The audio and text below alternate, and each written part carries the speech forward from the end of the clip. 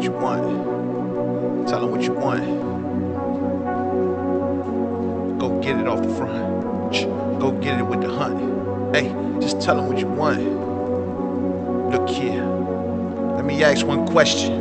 Do you really want the limelight? Do you want the moonlight? Ain't no stage fright.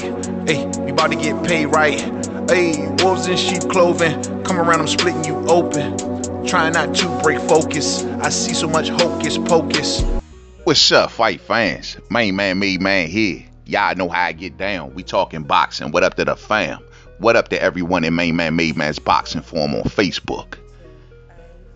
The thing is this, fight fans. I got one big question off the top. Are y'all still debating what happened 3 years, 4 years ago? Are we still cherry picking statements from promoters, Bob Arum, or what happened on this side or that side? Or we're still cherry picking statements from Crawford, or still cherry picking statements from Errol? Are we still doing that? Because like I've been ringing the alarms for the last few weeks, the current present situation deserves a hell of a lot of attention, because now we're at a real fork in the road when it comes to the Errol Spence Jr. and Terence Crawford situation. While everyone's stuck debating and want to get the upper hand in debates, this fight is under serious threat. The way that the landscape at welterweight is playing out, fight fans, Errol Spence Jr. now has some serious threats on his heels, and most importantly, this evens the playing field for Terence Crawford in negotiations, which I believe. We know that last night that Quadrilio Abdukokorov, who was considered the #1 contender in the IBF, also Errol Spence Jr.'s mandatory, well, he lost. He lost to a guy named Cody Crowley. Now, I've been telling the fight fans to keep your eye on that situation to see how it plays out, because major repercussions lie ahead. And now Abdukokorov losing, the next guy under him who's available possibly for the mandatory is Jaron Ennis. Now, we don't know how this situation is going to go currently right now, fight fans. It can go one or two ways. The IBF can come out and say, hey, we're ordering Jaron Ennis as the immediate mandatory because we haven't had a mandatory fight since 2018. And so we want the mandatory more sooner than later. And it could possibly be Errol Spence Jr.'s next fight. Or they can come out and say, hey, we're going to order Jaron Ennis to fight an elimination bout. And the winner of that bout will then be Errol Spence Jr.'s mandatory, giving Errol Spence Jr. a little bit more cushion to possibly go out and do some sort of voluntary.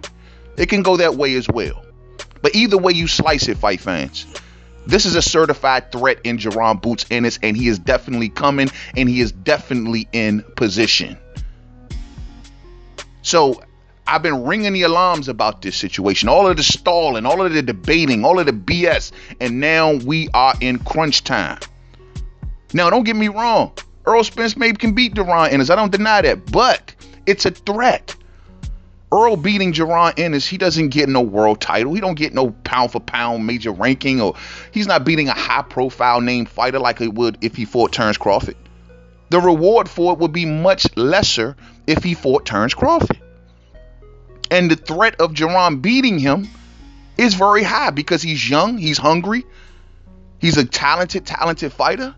It's a certified threat, and it can derail the whole situation if things go left.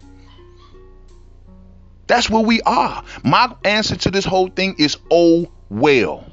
Oh well. Oh well.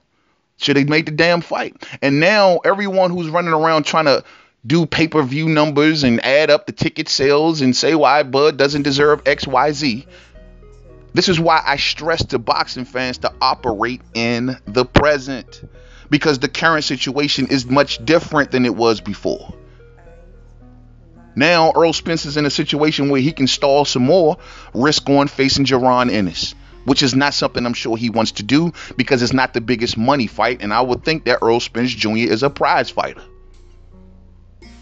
And if he continues to stall, if the IBF did give him some leeway, well, the next mandatory in the WBC is also coming. Remember, Earl's last mandatory in the WBC was Danny Garcia. We got Virgil Ortiz fighting through the ranks currently as we speak. He's about 1 or 2 fights from becoming the WBC mandatory. So my deal is, he's right there in the WBC coming. Not to mention Jaron Ennis is now high. They are threats. So is Errol Spence Jr. going to continue with this stubborn stance, with these stupid splits talks and stuff like that? Is he going to let the biggest fight in his near future just float away and risk himself with younger fighters? That's the current situation we in. Debate your ways out of that, fight fans. Oh, well, Errol Spence Jr. ain't got to do anything. Yes, he does. Because the IBF don't play. You mess around with them, they will kick Errol Spence Jr. ass out of their rankings and make him drop that title so fast it'll make your head spin. So what is he going to do? He going to keep this stuff up? Risk himself? I see that Terence Crawford has also applied to become the IBF mandatory himself. Noble gesture. We know it won't pretty much happen, but I get the message. And that's most importantly. See, there's this thing amongst certain religious believers that you don't supposed to believe in the messenger. You're supposed to believe in the message. You're not supposed to worship the messenger. You're supposed to worship the message. And in Terence Crawford's case, it's the message that's very important. And the message is, yeah, I know I can't probably become the IBF Mando, but I'm knocking on the door.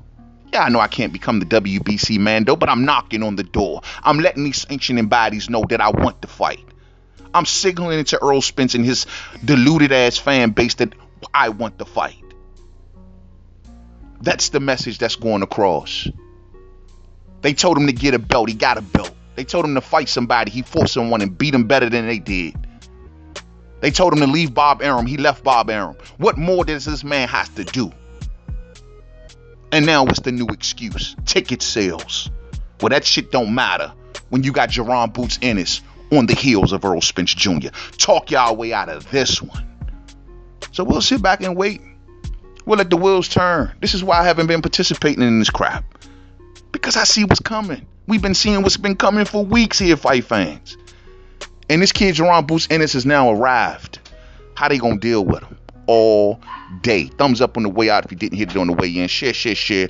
Rock those bells, man. We're gonna wait and see. I see y'all real soon on the live stream, man. We're gonna wait and see. I am paying close attention. I hope Errol Spence Jr. make the right decision. Respect Terence Crawford's business. Give him what he's asking for. Make the biggest fight in boxing. Everyone's happy, period. To the next video. Peace out.